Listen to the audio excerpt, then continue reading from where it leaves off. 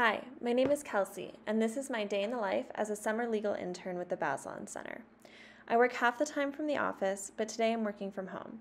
So I started my day by sending a few emails, and then I moved on to my main research project for the day.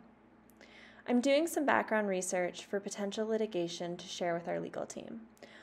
We'll have a strategy meeting next week to discuss. I met with my supervisor to share some initial findings on the project, discuss my current workload, as well as talk through some future projects that she has for me. Today, I also had a webinar debriefing the most recent Supreme Court session. After my meetings, I headed to a coffee shop for a change of pace and to start drafting my research memo. Thanks for joining.